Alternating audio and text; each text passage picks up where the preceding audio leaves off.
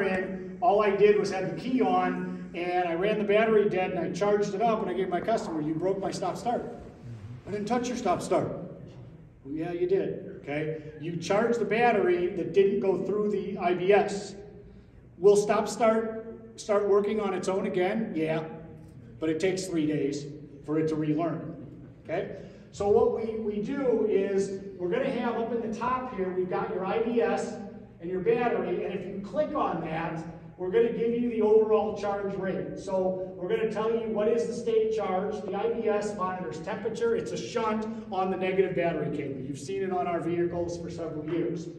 So the kicker is you charge the battery one of two ways.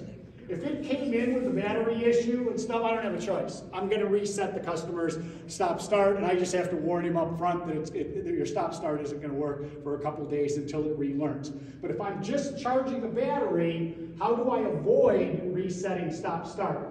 You'll need to connect directly to the clamp if you're going to have a battery issue.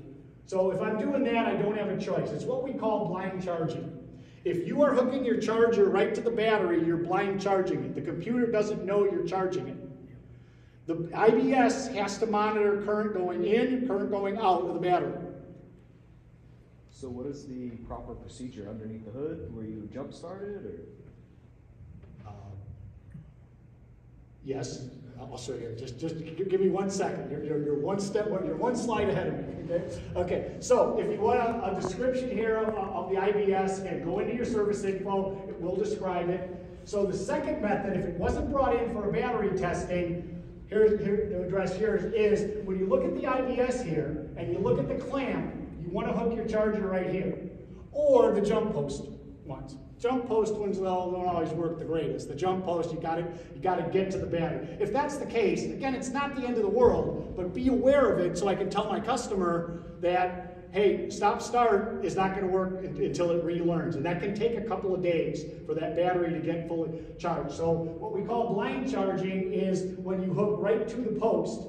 This is a shunt that is in series, and all of our vehicles are running, so you want to charge it on the jump posts, or just connect it to right here, then you're okay.